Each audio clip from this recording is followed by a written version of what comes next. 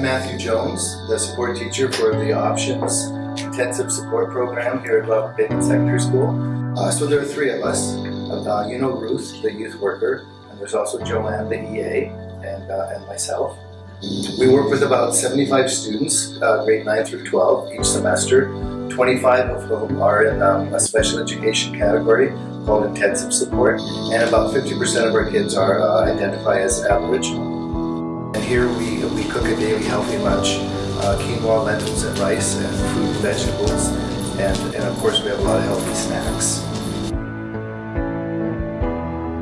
Wow, what an opportunity to have this amazing program, the equestrian program we've had at Bateman for several years, and to have a passionate person like Ruth and Kaylee Wilson who have given this opportunity for students to pursue their passion around equestrian and horses and everything that goes with it.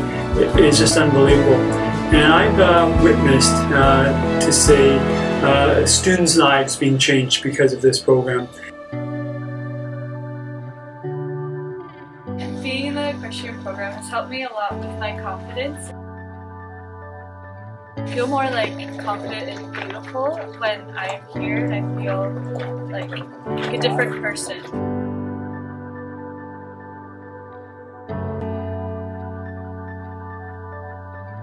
And many of our students have histories of complex trauma and or chronic stress, which actually is a more difficult thing than PTSD, because when you're young, all the time spent in survival mode and fight or flight mode means that you're not developing your self-discipline and your personal skills and your social skills. Knowing what to say or do can be difficult, but here there are 4 things we can always do. We can promote peaceful conflict resolution. We can always be optimistic. We can have unconditional warm regard for anybody that we work with. And we can also take time to listen.